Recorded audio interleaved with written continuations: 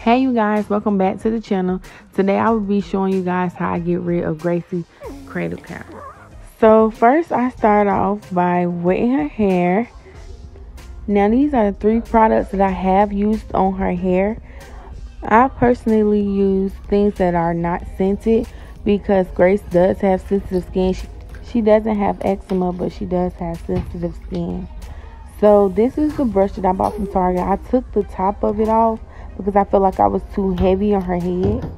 But it's a cradle cap brush. It comes with the green handle, but I took it off.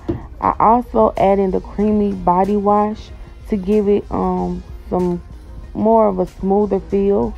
And then I also used the head to toe wash for the Dove. It was not scented. Now I'm just working the shampoo all into her hair, lifting her up, making sure that I'm putting the brush all around her head, in the back, and everything that may have cradle cap in it. And if you like, I prefer to add oil to loosen up the cradle cap. So the African Best oil is what I have in this bottle, and I will just put it in there and I work it through her hair while the shampoo is already in her hair, and it helps loosen up cradle cap and give it a wonderful smell. This is the bottle I use to rinse her hair out. I like it because when you put water inside of it, it applies pressure to help the shampoo to come out, and also the cradle cap pushes out for her scalp and out of her hair. So I love this bottle. So if you can find anything like this, I would recommend for you to get it. Excuse the scratches on her forehead.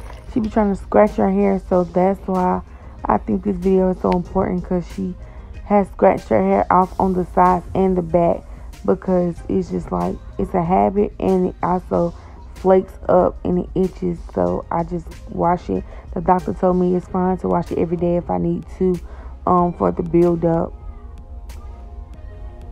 So now I'm just going through her hair, making sure that all the cradle cap is out, all the shampoo is out. These are 3 products that I use. I use the Palmer's coconut oil. It smells so good. I love it. The Aveeno and the hydrocortisone. I use about this much on her body, and a dot of hydrocortisone for her sensitive skin, and a little dot of Aveeno for her face. Then this olive oil I use, I'm just spraying it on her hair. It's lightweight, and it's better to use lightweight so you don't close her pores and clog her pores from her natural oils coming in from her body. That's why it's not good to use Vaseline or any thick grease, just light oils. It helps the oils come into her hair naturally. Anything else like thick Vaseline and thick grease will basically clog the pores from the oil coming in and growing her hair. So now that I have the oil all over her hair, I'm just going in and brushing the back of her hair where she has scratched her hair, or her hair has fell out due to the cradle cap, and I'm just brushing it and massaging it.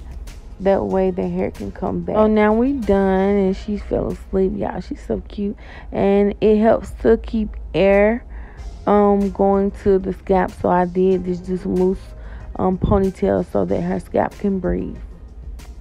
Thank you guys for watching, y'all. That was thumbs up this cradle cap video. Don't forget to like, comment, share, and subscribe to the Cops Way. We love you and we thank